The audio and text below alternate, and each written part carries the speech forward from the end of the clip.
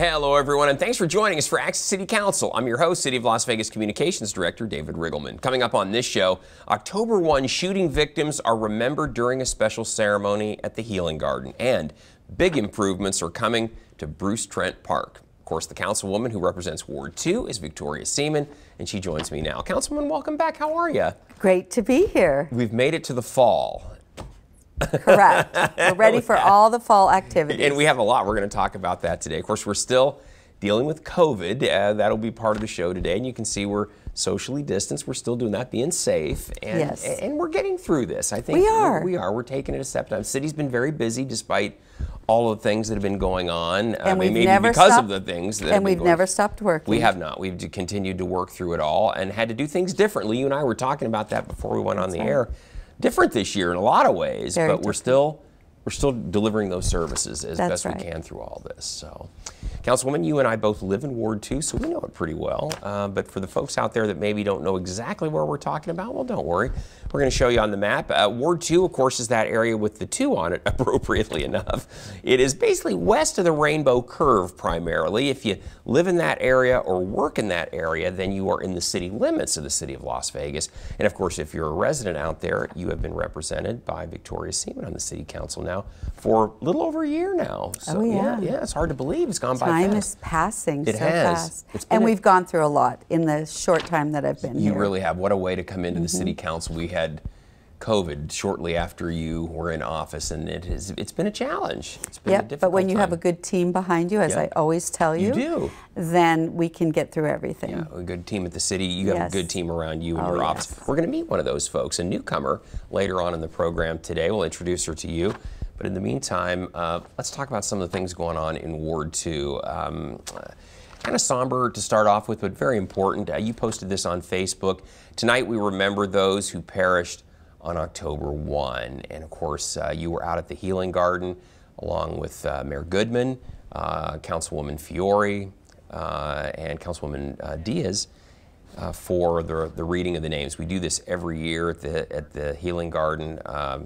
The names of those who died are read. And I think this is so important for the families. And I have to say, the Healing Garden is a beautiful place to remember their loved ones. Yeah. It really is, and they've kept it up so beautifully. And I was there last year, and it's so different this year. Yes, you know, Councilwoman, you're so right. It's changed so much. The trees have matured. Other things, people have left different mementos there. So it changes. If you haven't been there in a while, it's really a place of peace. And of course, around October 1, it of course has extra special meaning.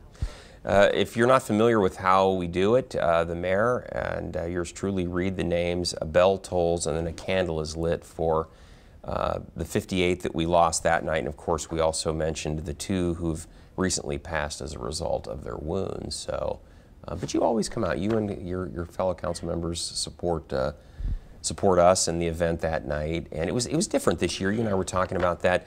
We could only have about 70 people in the garden or so, based on the governor's restrictions. So, but it's still so important that we're there.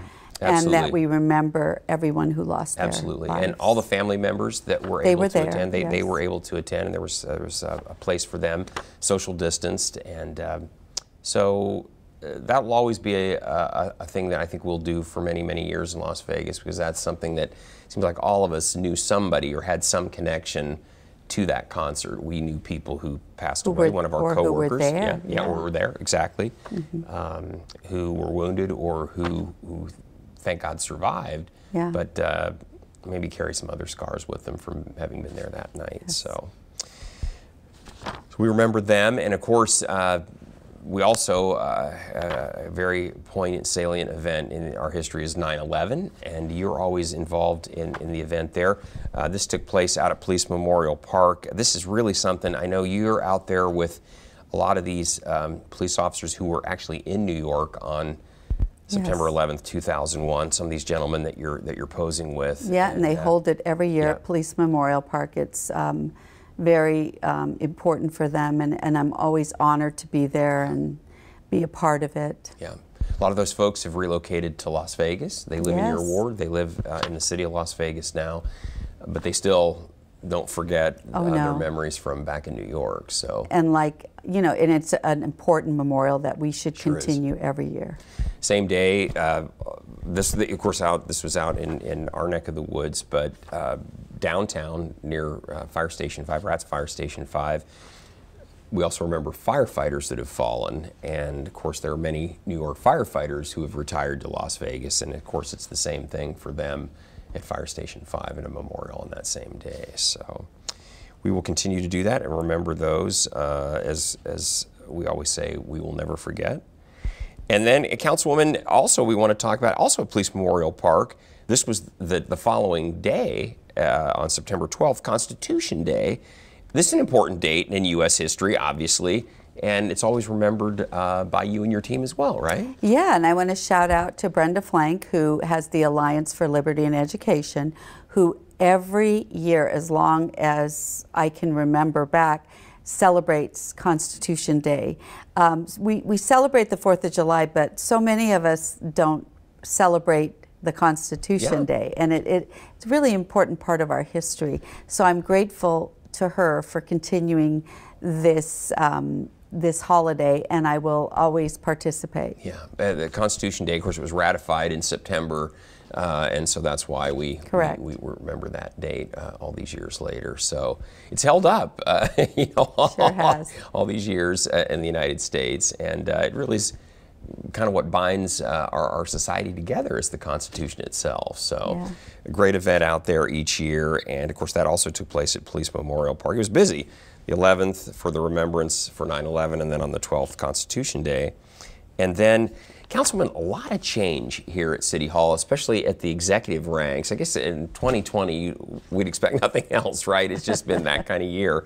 But our city manager, Scott Adams, is retiring, and we've got a new HR director. Let's talk a little bit about Chief that. of Public Safety, Michelle Fire Freeman. Chief, our fire chief has moved on to another job as well. I'm just grateful that I was here and I was able to at least spend time with them and work with them for the past year. Exactly. Because it's an incredible group here at the city, the executives, and so now we're going to have to welcome some new people. I'm really excited about Jorge and Brian Scott, and we have a new city attorney too. That's true. That's true. It's been a lot this year. But these are folks that we also work with, some of them, and we know that they're going to step into those shoes and do a great job. Yeah. This is Jorge Cervantes. He's going to be our new city manager. Scott Adams retires in November. November 14th will be his last day. So Jorge's first day officially will be November 15th, although Jorge's worked with the city about 22 years, so he's no stranger around here. And of course, this is Vince Zamora on the left. That's Scott Adams. He's the retiring city manager. The gentleman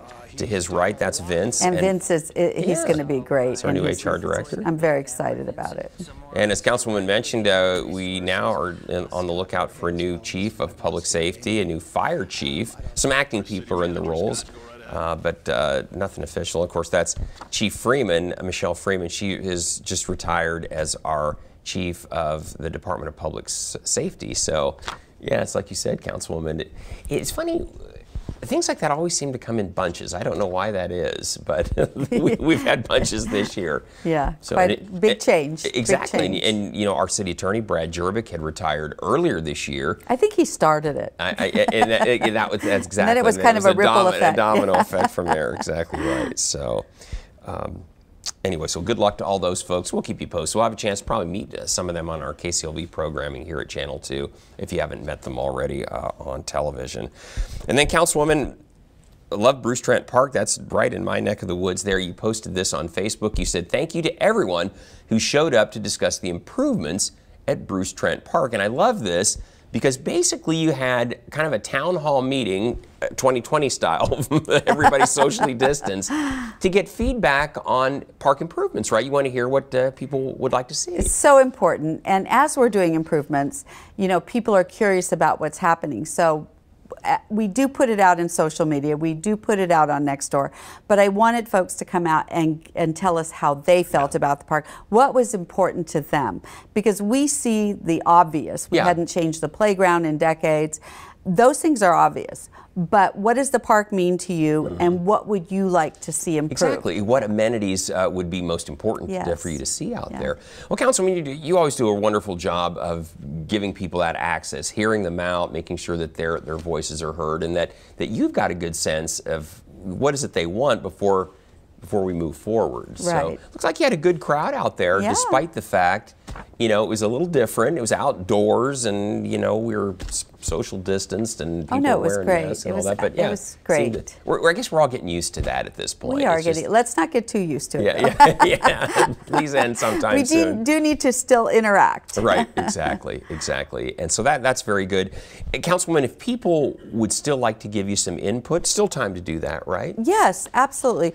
Anytime. I mean, I would love to hear input, even though we're working on the park. It could be something, a simple fix or something they'd like to see done that can be done at any time. We encourage the constituents of Ward 2 to contact us about anything that we can improve. That's our job. Our job is to take care of the ward and the community. And so we always want to hear from everyone. Yeah, and you do. And before the end of this program, of course, we'll tell you how you can get in touch with Councilwoman Seaman if you'd like to make a comment. Maybe it's about the park, or we have a question about something else. And then I love this, Councilwoman. Prior to the meeting, you had a big cleanup out there. Oh, yeah. We love the volunteers that get out there, roll their sleeves up, and help us do things like clean up parks and all of that. And that took place on the same morning. And you had a group of swimmers. Sandpipers, and let's give a big shout out to them because they came out and they collected huge bags of garbage. And we keep the parks very clean. We do. But a lot can happen overnight or in a few days. You get a big wind and things, it's a mess all of a sudden. And they came out early, very early in the morning and cleaned up. But the Sandpipers are just an incredible group anyway. I love going to their swim meets and hearing about their scholarships. So they're just a great group anyway. And they swim out of the Veterans Memorial, yes. which is right up in Ward 2, right next to Palo Verde High School there. That's kind of that complex. We have our rec center is there, the high school's there, all of that. Very disciplined kids. I mean, I don't know if you knew that, but a lot of them get scholarships too. You told me that, because they're such good swimmers, they end up landing. Good swimmers and very disciplined in their studies. Exactly. Good students, great athletes, and great representatives of Las Vegas. So great coach, Jake. Way to go, Jake. Keep it up. That's really good. Well, congratulations to all the students, and thank you for coming out. Again, Councilwoman, we love that elbow grease. Like you say, we do a really good job of maintaining our parks, but when you get 100 people show up, you can get to things that you normally wouldn't be able to get to except within a couple hours. Yeah, exactly. It's wonderful. So we thank everybody for that. And if you're a Boy Scout troop or a Girl Scout troop or somebody looking for merit badges or intern projects, hours. or intern hours, we'll be happy to help you out with a project or two. So we always have work. We'll find something for you to do. Exactly right. And then, Councilwoman, I love this too. You posted this on Facebook. You said, so grateful for those volunteers who came out to support the Ward 2 movie in the park. So you got volunteers cleaning up the parks. You got volunteers helping with this event. Tell everybody what they did here. These are the police volunteers, Metro volunteers, and they come out every year and they give candy. They're part of the trunk or treat. And we just had an incredible time. We had a great turnout. The movie, everybody seemed to love the movie, and this is so important during this time because people can't go to the movie theaters. Yeah, that's right. So to have movie in the park, and we were social distance. I have to say, Christy did a great job. She came out, the one who does the events for the city, and made sure that everybody was social distance, and it was just a beautiful event. And we were lucky too because just prior to that, the governor upped the amount of people who could attend from 50 to 250. Yeah. So again, everybody was pretty spread out, but we could have more people come, which is kind of nice. Yes, well, and nice. I think we did have a big turnout because folks were just dying to get out and see a movie. Yeah. And it was great. Everybody had a good time. We had so many people that came up to us and and really thanked us, and they appreciated that we had done that. And I'm so happy that we're kind of back to normal. Yeah. So we're making do. People, we're figuring it out. You know, it's different, but you know that's part of 2020 and COVID this year. You know, we're just getting through it. But great event out there, and Councilwoman, I think all the council offices, yours included, trying to be as normal as we can, or have some semblance of normalcy through you know, a year that's been anything but. I think we've all done a great job. Our staff, our team, the city. We've done a great job of trying to show the folks that we're still out in the community. We're still here to do whatever we can. And so I'm really proud of the city and my team for doing a great job. Yeah, good. It was fun. Good stuff. And then I want to remind everybody, I love this segment, Small Business Saturday. It used to be Small Business Sunday. It's now Saturday, Small Business Saturday. Small businesses out there, you feature them on social media. And I love this because I learn something every single time by tuning in. It's like, I didn't know that business is right in my neighborhood. And I bet you're utilizing some of those businesses, I do. Right? Cleaners, dry cleaners, exactly right. You know, but Councilwoman, tell everybody out there, if you have a small business and you'd like to be featured, you have to be in Ward 2. You have to be in Ward 2, and it can be any business. We have done a myriad of different businesses. Could be restaurant, financial, any type of business in Ward 2. You want us to feature you, we will come out. All you have to do is call our office or email us, and we'll set up an appointment, and I'll come out. It's like a 2-minute segment. It's all over social media. We have you on YouTube, Facebook, Instagram. And we've had some feedback from our businesses that they've had a lot of new customers, that people that, like you said, you didn't know about them, and they're in the ward. Exactly. And so we encourage people to call us because we do want to promote small business. We did this before COVID. You did. But even after COVID, it's so much more important to remind people that these businesses are out there and they're ready to service, do whatever. They're open. They're open for business. And so that's, as I was telling you earlier, now we're featuring some of the people in our farmers market. Yeah.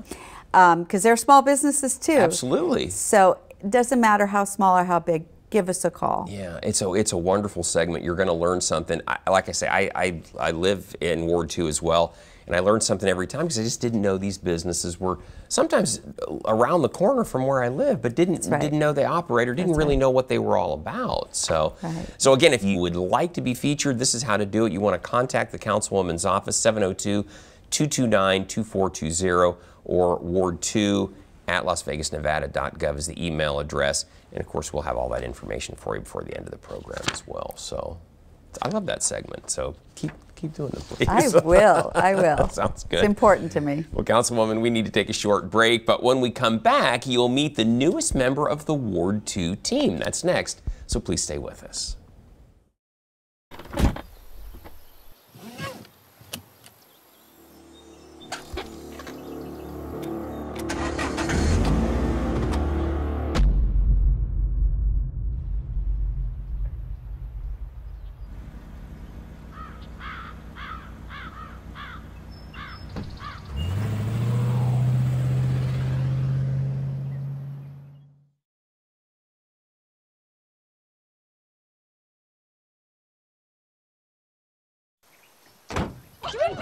They'll test you, try to break your will.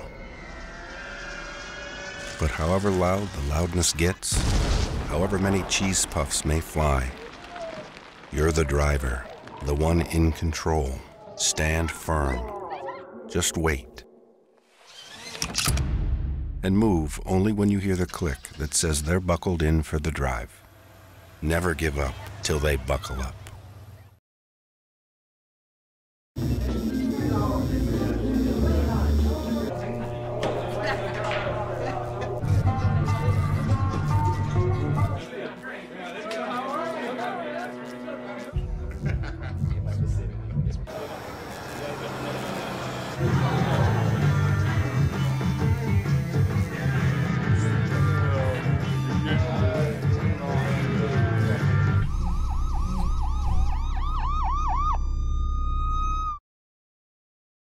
Welcome back, everyone. The Ward 2 team has gained a new member to their ranks. Joining us today is Christina Tahaje. Christina, thanks for joining us, and welcome to the city. Welcome to the Ward 2 office.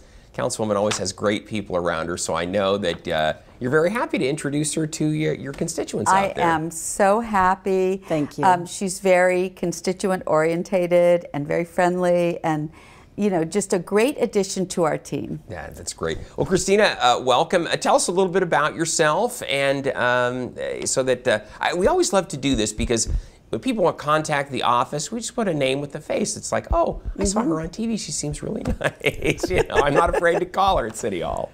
No, don't be afraid to call me at all for any issues that they may have out there, our constituents. But thank you for welcoming me here. Oh, very good. I'm very excited. Super. Hey, Christina, tell us a little bit about yourself. Are you originally from Las Vegas? Actually, no. I come from Los Angeles, specifically Northridge, and I've been living there for many, many years. And originally, though, I'm from the island of Tahiti.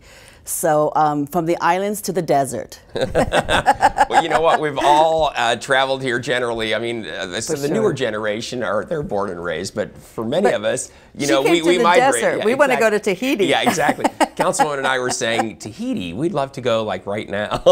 So maybe you can tell us some good